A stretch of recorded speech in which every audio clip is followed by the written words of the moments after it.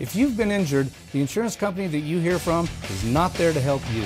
Don't get bullied by insurance companies. Call Jason Ernest and bully them back at 775-727-9500.